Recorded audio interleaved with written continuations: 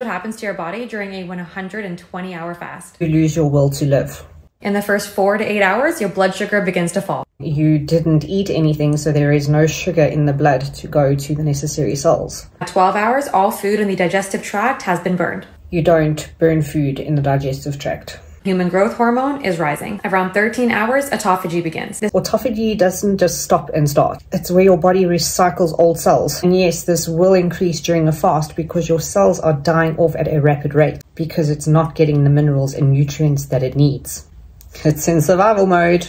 This is also why your human growth hormone will elevate. And no, this doesn't mean yay for muscle building. It's a process called homeostasis. It's simply using survival methods to keep functioning. At 14 hours, the body's running low on glucose. Because you've eaten fuck all. At 24 hours, glucose is all gone, and the body begins to rely on ketones. It's simply where the body goes to use stored fats for a fuel source. But this can be achieved without starving yourself for 24 hours. At 36 hours, autophagy goes up by 33%. This is major cleaning mode. This is not cleaning mode, it's survival mode. You're not being cleansed. Your cells are dying off at a rapid rate and being replaced because you're starving yourself. At 72 hours, you're going to see weight loss. Yes, you will experience weight loss because you did not eat. And FYI, this is going to be more water weight than fat based on the lack of carb intake.